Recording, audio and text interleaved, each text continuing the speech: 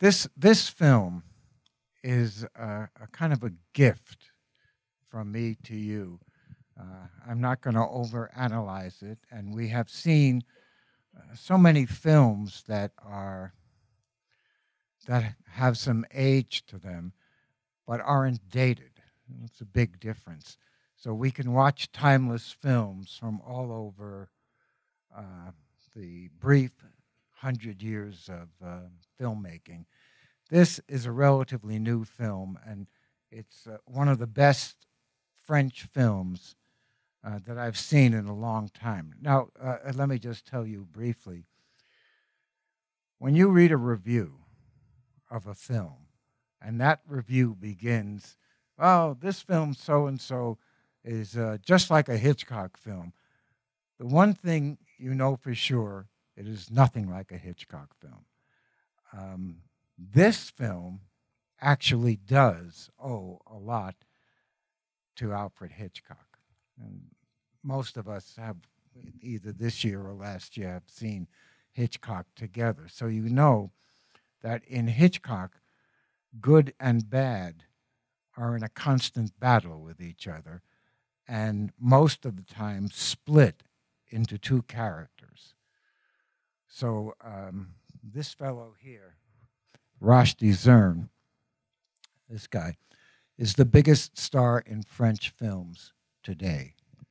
And he's fantastic in this film. Every one of the leads is a major film star in France. The other thing about this film is that it will always stay 10 minutes ahead of you. And that's great because this will keep your attention trying to figure out exactly what's going on. The other thing about the Hitchcock films that we have studied is that there's always an innocent man drawn into a conflict that involves good and evil. And that's exactly the construct of this film. I love French films. There are three things about French films that every French film has. Everybody smokes, everybody stops everything to eat, and women walk around half naked. Although I don't think there are half naked women in this film, sorry to say. So Fred Cavayé is one of the post-New Wave film directors who has taken France by storm. There was an American remake of this film that was, to be kind, horrendous. This is the way to see it. And as a special treat for you, I gathered the entire cast and made them re-record this in Spanish or write Spanish subtitles. So even though it's in French, and if you don't know French, don't worry, you'll be able to read the film. But I would hope that you can watch it. It really doesn't matter what they're talking about. What matters in this film is what you're watching. The other thing is that of all these films, the Bourne series, Bourne Identity series, the Mission Impossible series, they all come from this film. There's a scene in this movie where someone jumps. I don't want to give anything away, but jumps, makes an incredible jump.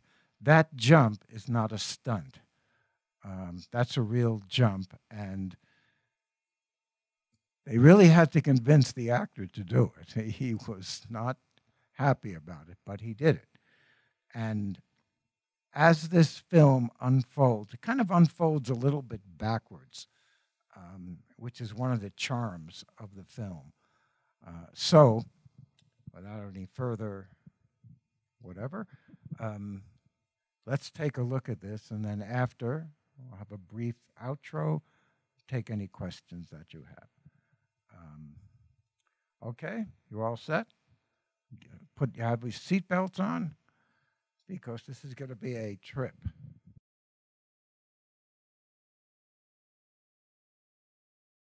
This film is very much a Hitchcock film on speed.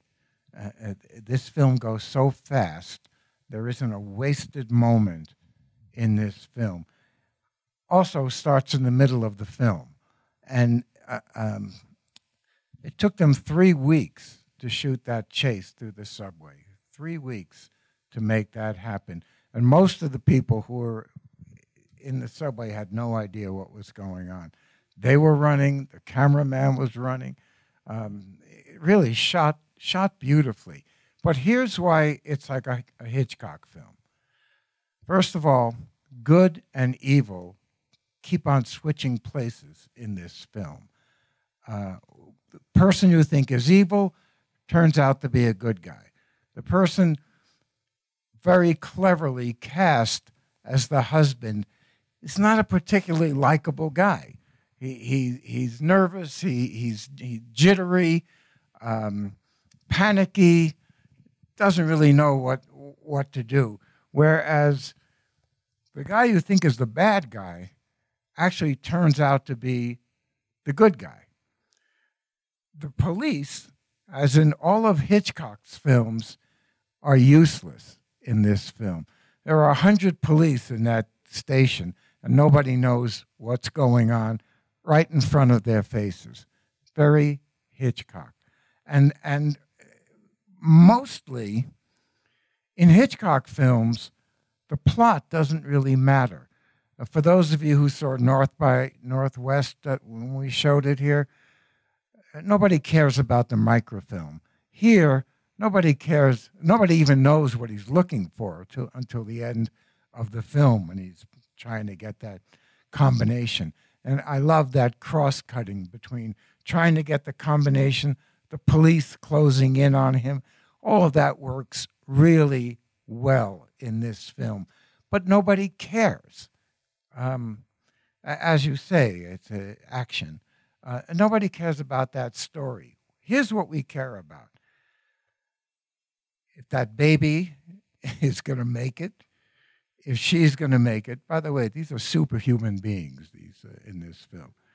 And him, who is the most incredible cure I've ever seen in my life. This guy is 99% dead, and 5 minutes later, he's running out and escaping. But that's movies. We care about saving this woman. We don't care about the other stuff. The heavy guy who gets shot in the stomach, by the way, with a naked woman above him. That is what makes this film different from pure action films, is that there's something else going on while everybody is involved in some crazy extortion plot. We care about an innocent man drawn into a plot of which he has no idea what it's about, why him. And in the course of the development of the story, he and Rushdie are kind of opposites who attract.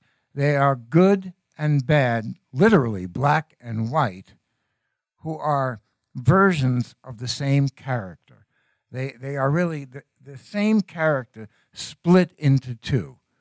And that is the most Hitchcock-like thing in this film, that by these two switching sides, where the police are after the wrong guy, the good guy, and he becomes a policeman at the end, puts on that band and goes into the station.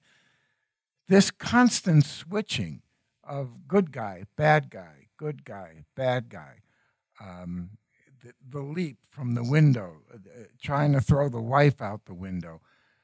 We don't know who these people are. The women, again, switching places. And then that little coda that they ended the film with 8 years later, and they're eating, as the French always do, and he goes in and he sees that guy was let out for Christmas, which I never heard of that before, but okay. Let out for Christmas, and first thing he does is go and get a girl, and then all you have to see is the other guy, and you can fill in what happens. I think they say at the end that he hanged himself or something like that, but it doesn't matter. What matters is not what they say, but how they look. That's why I wanted you to watch the film without being distracted by the subtitles, because the way this film is shot is really quite beautiful. The French do this kind of thing really well. They almost dispense completely with the story so that you care about if this woman is going to make it and the baby, and if Rushdie is also going to get away. I love, there are certain touches that when you watch a film work really well. For example, even at the end, Cavayé, the director who also wrote the film, makes you think that the baby didn't make it, that the baby died, and then they wheel the baby in. So it's that kind of relief and secure ending to what we think is the ending of the film. And that's really a nice touch. The other great touch in the film is during the chase in the subway. Everybody else is coming up the escalator, and the husband is running down the escalator. That's a great image of going against the crowd, of going against the flow, of going against normalcy, where you're pushing against the status quo because you are both running from and running to someplace that the rest of the world is not. Those kind of touches you cannot do in a novel. You cannot do it on stage.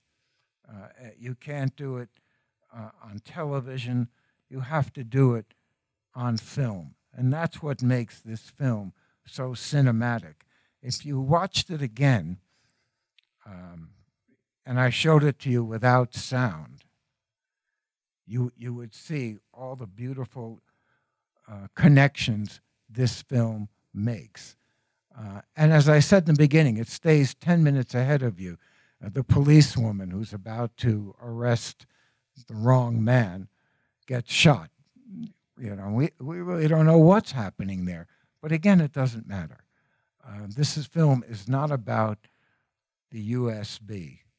It's about the regular Hitchcock themes. The wrong man, an innocent man drawn into a conflict, the battle between good and evil, here split into two characters. They're kind of both sides of the same character. The switching of sides. Good becomes evil. Evil becomes good. Good becomes evil. And finally, the justice that is served. We don't care about the police. What we care about is the real justice of the film, which is the prevention of that man from being free, the real justice of this film. And of course, and the other nice touch is the wife is pregnant again. So we see continual life of these people who survived and the end of life for the person who tried to have her killed. That's really what this film is about. As I say, Cavayé is very, very hot right now in France. This kind of film, very, very French, but very, very Hitchcock. This is the last time you'll see me. Don't jump up and down and enjoy. What I've tried to do this month, this 3 weeks, is to try to get you to watch films. Don't listen to films. Don't get distracted by plots, because plots, it's not the story, as my students have heard me say. It's the way the story is told. That's what's the most important thing. And here, you have a very complicated story, but told visually.